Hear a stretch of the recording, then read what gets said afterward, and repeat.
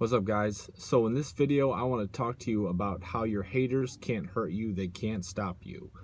The only way they can stop you is if you get your focus off God. The Bible says that no weapon formed against you shall prosper, and every tongue that shall rise against you in judgment thou shalt condemn. So it says right there that whatever scheme that people try to bring against you, it will not work. It won't be accomplished, because it's the devil's scheme. Because we wrestle not against flesh and blood, but against principalities and demons and evil spirits that are actually working through these people that try to come against you. And we know that no weapon formed against us shall prosper. So whatever you're facing right now from that are coming against you from people and what they say and their words and their actions, just know that it will not prosper. It will not come to pass. Whatever they say, and every evil word spoken against you in judgment thou shalt condemn. So whatever gossip they try to come against you with, it's not going to have a negative effect on you. Temporarily it may seem as though it is, but you just have to confess and keep your eyes on God's promise from Isaiah 55 verse 17. No weapon formed against me shall prosper, and everything that people say against me falls to the ground. It has no effect. So you don't have to worry about the people scheming against you. You don't have to worry about them backbiting and lying and slandering you. It's not going to come to pass, and they're not going to stop you, because the Bible says that promotion comes neither from the east or from the west, but from the Lord. So that's it right there.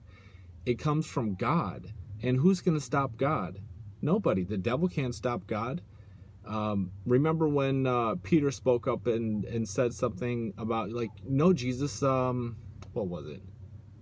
Said, you're not going to die. They're not going to take you. You're not going to rise in 3 days. And Jesus realized that that's the devil speaking through him to discourage him and get him off plan. And he recognized right away that that was the devil speaking through Peter. Well, if the devil can put something in Peter's mind to say against Jesus, he can put something against the co-workers, in the co-worker's mind to say against you. So you have to realize that the challenges and people that you're facing are really inspired by the devil. But here's the thing. Jesus already overcame the devil. And if we resist the devil, he will flee.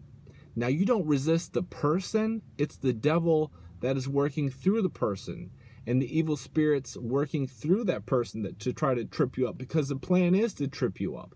The plan is to get you off course. The plan is for those evil plans and evil words to have a negative effect on you. But the Bible says that no weapon formed against you shall prosper. And so when you hear somebody talking junk about you, just walk in love towards them and know that no weapon formed against you shall prosper. Have that be your confession. Pray for that person. Be good for that person. I know it can be hard, and sometimes you may not always walk in love perfectly towards that person, but you don't have to get stressed about it. No weapon formed against you shall prosper. So what you do is you walk in love towards these people. You forgive them. You know that really they're ignorant, or they're just jealous against you. Most of it is either jealousy or just because you're a Christian. The Bible says that people will shun you because you're in Christ. The Bible says that all who live godly in Christ Jesus shall suffer persecution. So you got to ask yourself, if you're being good towards people, if there's nothing in your head that you know that you did that you need to, stop or change, if you weren't talking crap against them, if you didn't do actually something against them, and these people are just rude to you for no reason, it's either jealousy or because you're a Christian, or both. So don't let it surprise you. Like the Bible says, don't be surprised about these attacks that come against you and the trials that come against you. That just means you're in God. That means you're walking with God. And the Bible says that rejoice when they reject you and persecute you and say all these negative things against you. Because that means, like, you're walking with God. Because if nothing good was going in your life, if you weren't born again, if the devil wasn't coming after you, that means you must not be doing anything, pretty much. So you just have to know that it's not going to come to pass. And also, something you need to remember is the Bible says God blesses those who bless you and curses those who curse you. So the people who do good things to you, they'll be blessed themselves. Good things will come back to them. The people who curse you and do all these lies and are behind all these plots, curses will be upon them, because they're going to reap what they sow. Like the Bible says, you can't, if you lay a trap for somebody, you will fall in it. So don't worry. For one, because you got to remember this. The Bible says, like I said, no weapon formed against you shall prosper. It's a work of the devil just trying to mess with you and get you off course. Every single word that they say won't come to pass, because every word spoken against me in judgment, God condemns. They fall to the ground. They have no effect.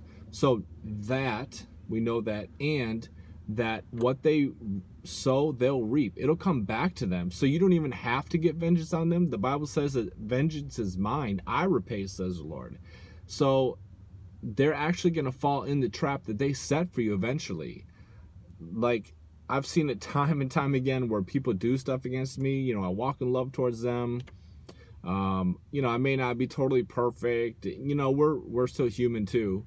But that, I mean, that's not an excuse. We can walk in love, but we got to have the armor of God on. We got to be praying in tongues and in the word to have the strength to walk in love. But, you know, if you're standing on God's word, God, like, you can't curse what God has blessed. Like, there's a story in the Old Testament where they tried to get this prophet to curse Israel. And it's like, hey, I can't curse what God has blessed. And what is written in the Old Testament is written for us today. You can't curse what God's blessed. You can't stop what God's doing. Yeah, so just be encouraged. Don't worry about it. Their words fall to the ground, have no effect, and it won't stop you. So keep moving forward. Keep praying for them. Know that what they reap, they will sow. And just trust God, and they'll fall, and you'll keep rising. So keep encouraged.